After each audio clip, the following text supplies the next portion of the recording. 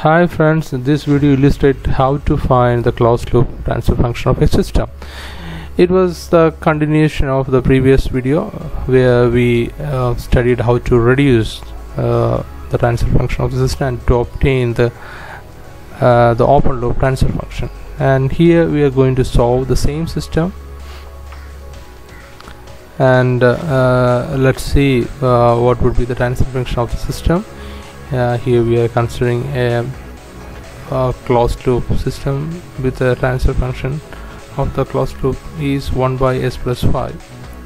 The open loop transfer function of the system was g equal to 5s plus 12 divided by s square plus 3s plus 2. Here the feedback is 1 by s plus 5. The generalized formula for obtaining the transfer function of a closed loop system is g divided by 1 plus h. Let's substitute g and h and obtain the transfer function of a closed loop system.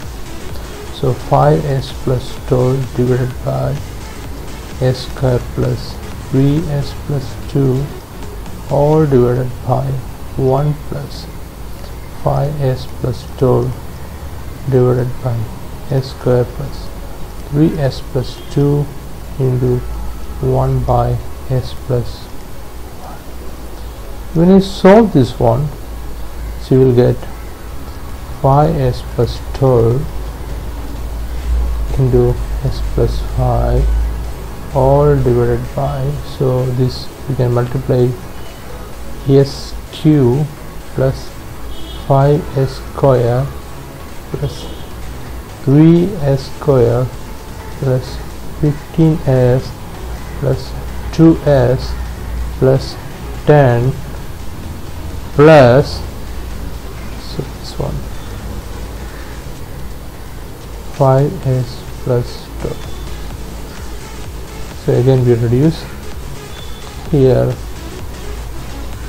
5s square plus 12s plus 25s plus 60 all divided by s cube plus 8s square plus 22s plus 22.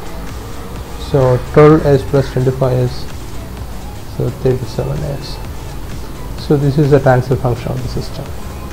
Let's move to the MATLAB simply, and we will obtain the same. This is a simple block diagram. Go to the input side and right click, select linear analysis point and select input perturbation.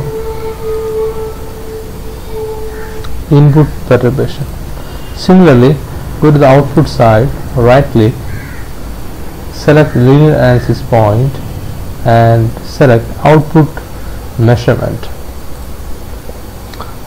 Then go to the analysis and select the kind of design and select linear analysis and run this one, so you will get the step response of the system.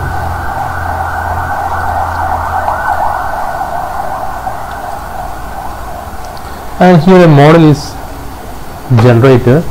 Select the model and drop it to the MATLAB workspace.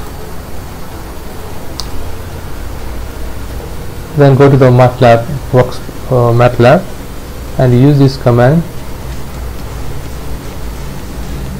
to get the transfer function of the closed loop system. So here we can see that 5s square plus 37s plus 60 all divided by s cube plus 8s square plus 22s plus 22.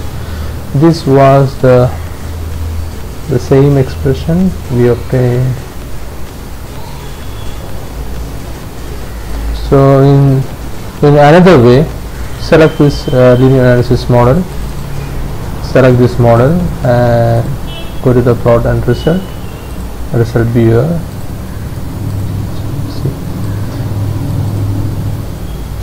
So this is one of the very simplest way of reducing the transfer function by using a linearization technique, and we can use this method to find out the open loop and closed loop transfer function of a very complex system. I hope this video will help you a lot. Thank you.